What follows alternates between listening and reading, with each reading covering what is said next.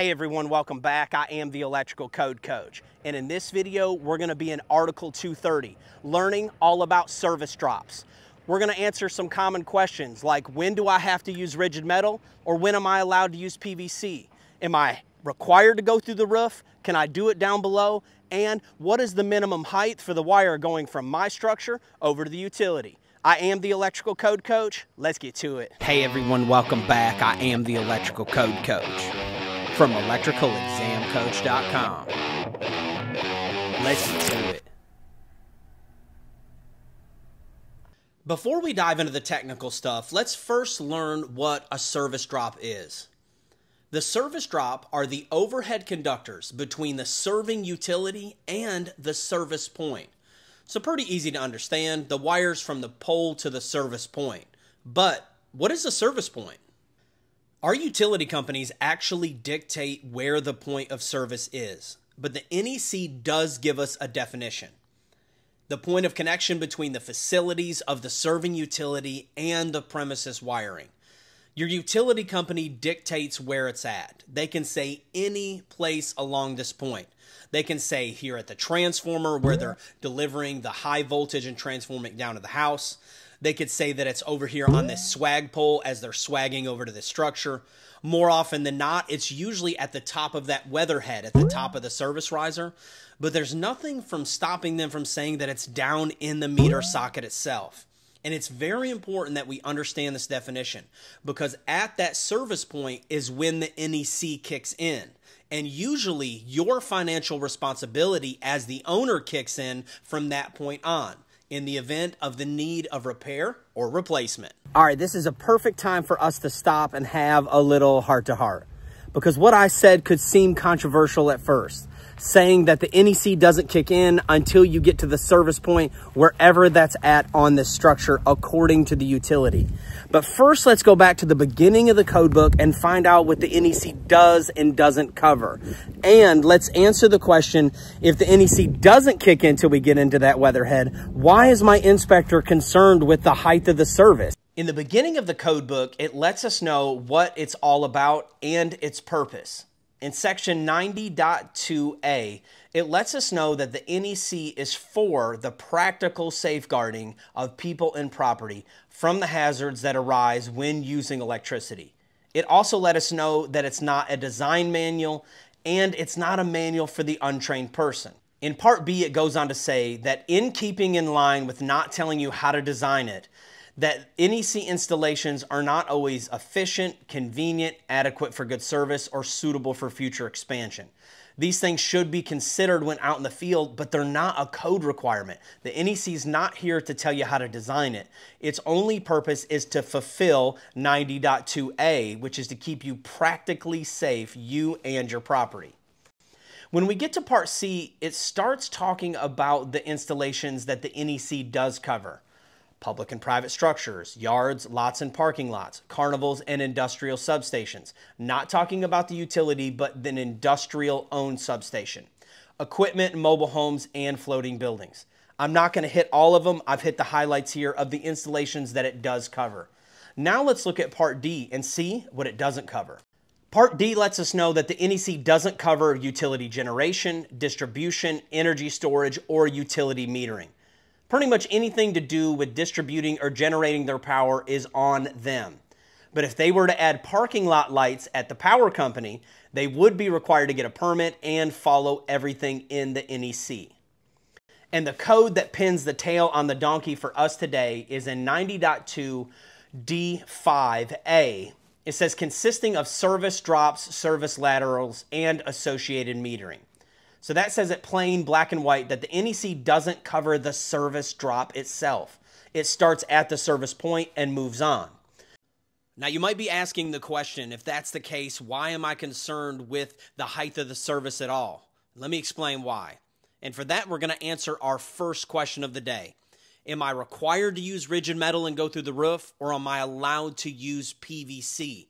And for that one, we're going to head to our first code.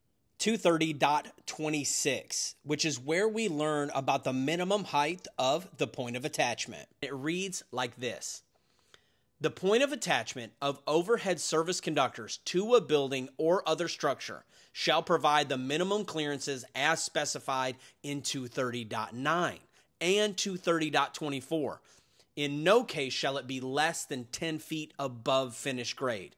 First, let's unpack this code and then see how it beautifully weaves into the height of the service drop. The very first place that the overhead service conductors attach to a structure is called the point of attachment. Let's imagine in this scenario that our eave is 14 foot high and our 10-foot mark is at this height right here. Now the code says we can be at 10 feet, but we have to meet all these other height requirements that we're getting ready to learn about.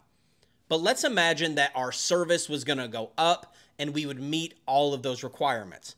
Well, in this case, we could use something like this. It's called a through bolt. You would just drill through the fascia, through the structure, put your washer and your nut on the back side, and you would be good to go. The utility would have something to attach to, you're meeting all of your requirements, and in that case, you would be allowed to use PVC under the eave. It saves a penetration through the roof, it saves lots of costs by not buying a piece of rigid metal and all the fittings that it takes to get the job done. Now let's take a look at scenario 2. In scenario 2, we're going to imagine that the eave is still 14 foot tall, but after we're done, the wire is going to droop down instead of up, and it's not going to allow us to meet our minimum requirements that we're getting ready to learn about. In that case, we would be required to go through the roof and have the point of attachment actually be on the metal pipe itself. We're going to use a fitting like this. It's going to wrap around the pipe. It's going to give the utility something to hook to. And the pipe could not be PVC. It would have to be rigid metal or some other approved means. Not PVC though. Just to recap, if we can meet all of our height requirements, we can have that PVC down below the roof and never penetrate it. But if we're not going to be able to meet our height requirements after the point of attachment, we have to go through the roof and raise it up a little higher. Let's get to it. Our original point of attachment code, 230.26, told us that must provide the minimum clearances as specified in 230.9 and in 230.24. So let's check out 230.9 first. It says the clearances shall comply with 230.9 A, B, and C. Let's take a look at A. Service conductors installed as open conductors must have a clearance of not less than 3 feet from windows that are designed to be opened, doors, porches, balconies, ladders, stairs, fire escapes, or similar locations. So we have to make sure that our final span is at least 3 feet off of any of these locations. Part B can be a little bit hard to understand just based off of reading it, so I've got a little infograph here, and I'll explain what the intent of the code is. The vertical clearance span above or within 3 feet measured horizontally of platforms, projections, or surfaces that will permit personal contact must be maintained in accordance with 230.24, which is where we're getting ready to learn about some of our further height requirements for the actual drop itself. What it's saying is that if we have a platform, projection, or surface for 3 feet out from that surface, those heights must be maintained. And it's going to make more sense as we learn about the individual heights based off of our scenarios. Part C talks about building openings. It says overhead service conductors shall not be installed beneath openings through which materials may be moved. As in openings in farm and commercial buildings, they must not be installed where they can obstruct the entrance to these buildings either. So it's pretty practical. Now let's dive into 230.24. In 230.24b is where we get our minimum heights for overhead service conductors. This is if they do not exceed 1,000 volts. And remember that these distances must be maintained above final grade. So if you're on a project and the final grade is not set yet, you need to consider that. Scenario 1 is 10 feet minimum, and that's for areas or sidewalks that are accessible only to pedestrians.